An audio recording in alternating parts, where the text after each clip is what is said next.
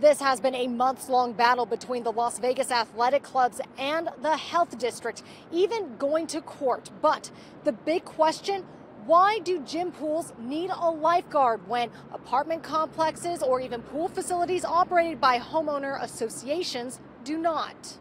The answer? State regulations. The Nevada Administrative Code outlines the rules, including the presence of lifeguards. The document states a swimming facility must have a lifeguard on duty when the facility is open for use unless it is a swimming pool with certain conditions met. The exceptions to not having a lifeguard: the pool is operated solely for and in conjunction with a hotel, motel, or other places of lodging, like a trailer park, apartment, or condominium.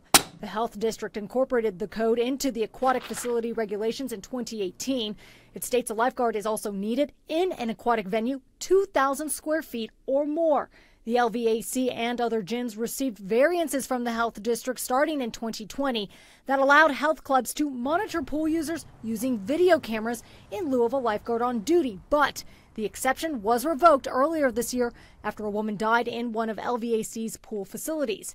LVAC submitted lifeguard plans to the district, but the district rejected the proposals, citing incomplete information. Meanwhile, signs at LVAC facilities still show the pool closed. LVAC and the health district are meeting this week to develop a final draft of the lifeguard staffing plan. Reporting by 95 and Rainbow, I'm Kristen Drummond, News 3.